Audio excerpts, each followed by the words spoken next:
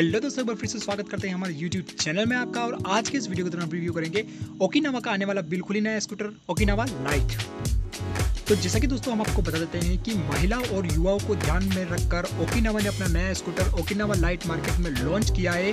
Heads electric scooter की top speed जो है वो 25 किलोमीटर प्रति घंटे की है। फुल चार्जिंग की बात करें तो 50 से 60 किलोमीटर तक की दूरी तय कर लेता है।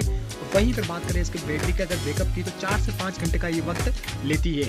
अब इस स्कूटर में एल्यूमिनियम व्हील्स के साथ इसमें EBS के साथ एक रिजनरेटिव ब्रेकिंग फंक्शन भी मिलता है। स्कूटर जो है जिसकी लंबाई है 1790 mm की और चौड़ाई जो है वो है 710 mm की। ऊंचाई की अगर बात करें तो 1190 mm की इसकी ऊंचाई है। वहीं अगर बात करें इसके फ्रंट में तो टेलीस्कोपिक सस्पेंशन मिल जाते हैं, जबकि पीछे हिस्से की बात करें तो हाइड्रोलिक शॉक्स एब्जॉर्ब मिल जाते हैं। इस स्कूटर में अलग हो सकने वाली लिथियम आयरन बैटरी लगी हुई है।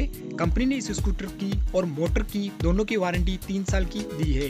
इस कंपनी में 250 वोल्ट का वाटरप्रूफ BLDC मोटर लगी है, जिसमें 40 वोल्ट की यानी कि तकरीबन 1.25 kilowatt lithium iron battery power देती है। ये जो बैटरी है वो एंटी थेफ्ट फीचर के साथ भी आती है।